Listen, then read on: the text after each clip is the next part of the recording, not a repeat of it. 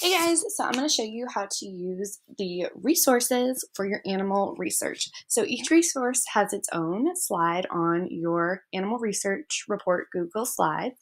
So let's go ahead and start with ducksters. I've typed out the instructions for you as well, or you can of course just watch the video if you need help. So the link to the website will be provided either in the title or on the picture on the little computer. So I'm going to go ahead and click on that.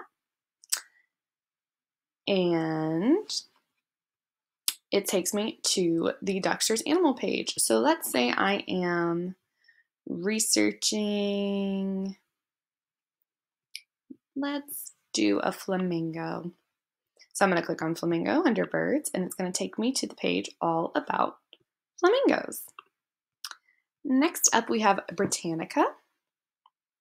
So I'm going to click on the link, either from that title or the picture. And then it's going to take me to animal classification. So I know a flamingo is a bird. So I'm going to click on birds.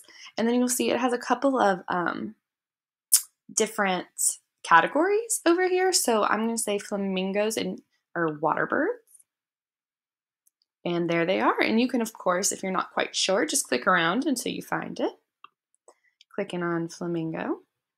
And you can see it has an article right here for me, some pictures and videos over here.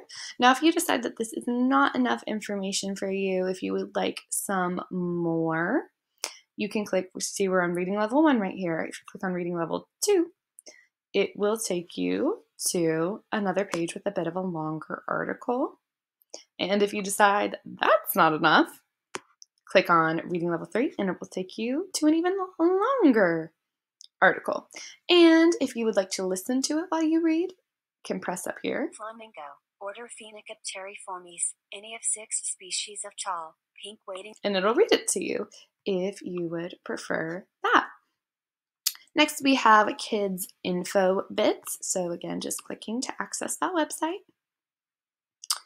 And we'll see the top one up here is animals. Again, clicking on the animal classification, I'm going to click birds. And then it's going to come up with a large list of all of the animals that it has access to on here. There are flamingos. And it's going to give me a ton of articles, pictures, magazines, newspaper articles. So let's see. I think I'm going to click flamingos about flamingos, this article. And then I can read about it, and I'm going to say, oh, well, you know, I didn't really like that one. So I can go back, and I can find some, click on book articles, scroll through all of the things about flamingos until I find an article that I really like. All right, and the last one we are going to use are the ebooks. So I have linked Epic and Tumble Books. So Epic, click on Epic.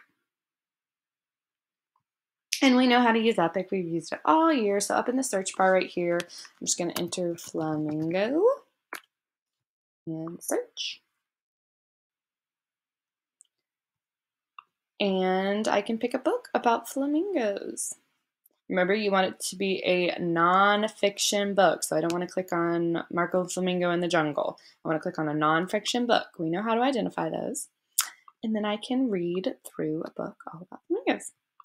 And then finally, we have Tumble Books. If it makes you put in a password or a username and password, I've listed it right there for you.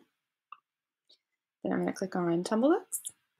I'm going to go to nonfiction and click on animals and scroll through and see if I see any books that I could possibly use. So let's see, if flamingo is a bird.